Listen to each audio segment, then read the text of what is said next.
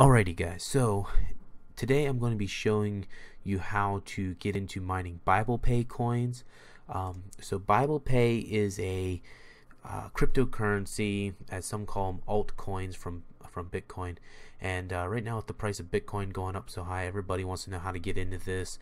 And this is one I do. If you read through a lot of the stuff they have on their website and everything, part of the fees and stuff go to help support orphans and stuff like that.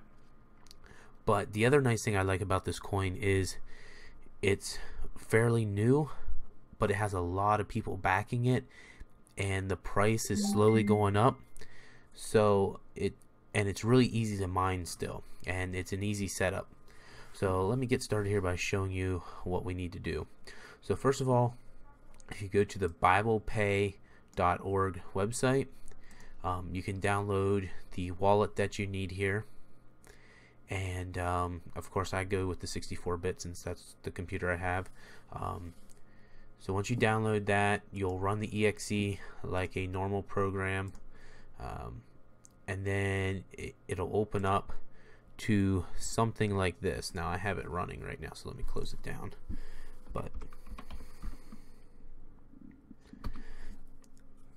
So if you go ahead here and open up the Bible Pay wallet, which also acts as the miner, you can see here that this is what it looks like. And there's also some directions on the how to get started page. It took me a little while to figure it out, but it wasn't too hard then. So what you do is once you're in here, you can come in here and open the wallet configuration file, and now this is where you need to fill in some information. Right now there's only one pool that you can mine from, so this would be the information you would put in here. This number here is when it starts up. This is how many threads it will start using. The higher you put that, the more coins you will get, but if you get it too high, the computer won't be able to handle it. I have a fairly decent computer, and I can only run it right now at about 5 or 6 at the most. But I'll show you something a little different there. You can just let that set as 1. And this is the pool information you put in here. Now the worker ID, you have to create this on the pool. So let me go ahead and show you how to get that. So if we open up our web browser here again, and you go to pool.biblepay.org, create an account on there, and then when you log in, you'll come to probably like this page here. So this here gives you stats about the pool, and right now if you look at it, let me see here. Right now there's 1,611 computers mining on here right now, and yeah, so there's a lot of people on here where they're trying to get another pool going, but they're just taking a little bit time to make sure they got it all right. But anyways, so to create your worker, you come in here and you come down here to the workers, and then you click add. Now you can give your worker a name. I suggest giving it something sort of not common, but I use my gaming username a lot for my gaming channel and stuff, with some numbers behind it and everything. And then you can make a note here of what it actually is, and then once you actually create that, it'll show up here in the list. And see here I have a couple different ones here. And now you're going to take that name and you're going to copy it, and now you're going to go back to this config file, and you'll put that ID right there, and that should be everything you need. So go ahead and you would save that, and I didn't make any changes there, but then it will require you to close your wallet and restart it. Now to start mining, what I usually do, and this is, you get the hang of this after a while, if you go into the debug console here, to see if you're connected to the pool or not, you can say get mining info, and if it says pool mining true, then you know you're connected to the pool. Then you can also, right here is the how many threads you're using. So we had set that in the config file as only being 1. And here's just some other information like the block size, how many blocks there are. You don't have to worry about a lot of this stuff when you're first starting out. And this is also the other one. You want to make sure this is true, meaning you're actually mining. So now that you're started, you're only mining on 1. So how do we fix that? Well, the easiest way is to type in a code here, and it says set generate, then you put space true, and then you'll put how much you want to mine. And with the new wallet, if you have a slower computer, I wouldn't recommend going over 4 or 5. I have a little bit bigger of a computer, so I'll go with 5. And you can play around with this number, see which one works better for you, and then hit enter. So now if we go back to that get mining info, now you can see I'm mining at 5.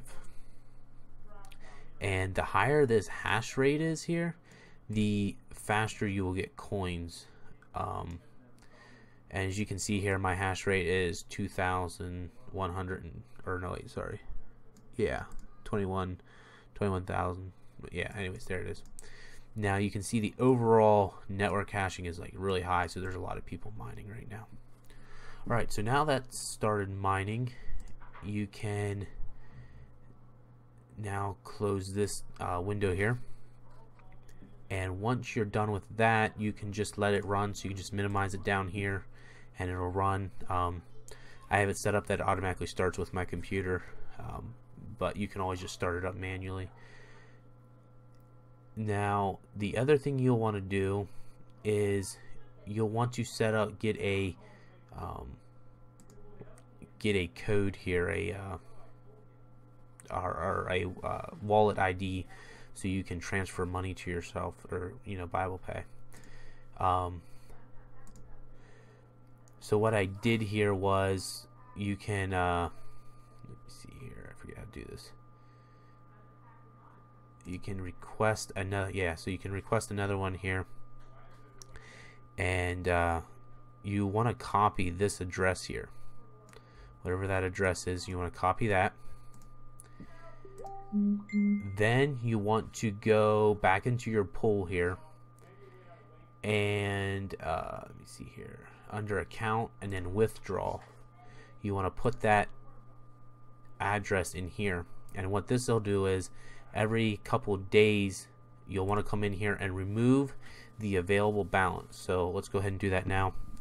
So I'm going to come in here and do 562.950, and I never do exactly the number at the end. I do like one less because sometimes it's a little weird on how it rounds up.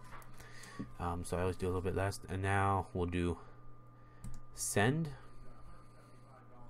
It says successfully transmitted. We see here we have an incoming transaction. If we go back to overview here, we have that amount roughly coming in there, and it'll show up here as pending, and so then this will be your total. Now you may say, well, that's a lot of coins there. Yeah, but if we go back to the about page here, actually the home page here, it's Bitcoin, or the Bible Pay coin is only 0.0039 of a dollar right now, but that's still a fairly large sum of money. I think it's like what I have right now is close to $350 or something like that, $350 in Bible Pay. The other thing you'll have to do then eventually, once you build up a large amount, is create, or you have to have an exchange account to sell on the market. And right now Bible Pay is on this website here. c-cex.com. You'll want to create an account here, and you'll want to log in. So let me go ahead here and log in quick. Alright, so we can see here on the exchange, it's a little confusing at first, but once you play around with it a little bit, you can see. So this is all recent transactions here lately. So there's been a bunch of orders and stuff placed here, going up and down a little bit. So it's been fluctuating a little bit. You can also get Bitcoin price on here. Right now it's 15,000. Now this here will tell you what the price, how much Bitcoin you will get for each Bible Pay coin. And down here is where you can buy Bible Pay for a certain amount of Bitcoin, or you can sell Bible Pay and then get Bitcoin. Same thing here. If you switch back to the US dollars, you can spend US dollars to get Bible Pay, or you can sell Bible Pay to get US dollars. They do take a 0.2% fee, and I know in Bitcoin you have to have a certain amount before you can withdraw. They won't let you withdraw so much. So like, I think you have to have, so right now I have in this wallet, I have 0.00019 and so on, but I can't withdraw this until I get 0.02 of a Bitcoin to withdraw it and put it back into my other wallet. So yeah, you got to make sure you have a lot of Bible Pay before you sell for Bitcoin, especially with Bitcoin being so high right now. So that's a quick overview.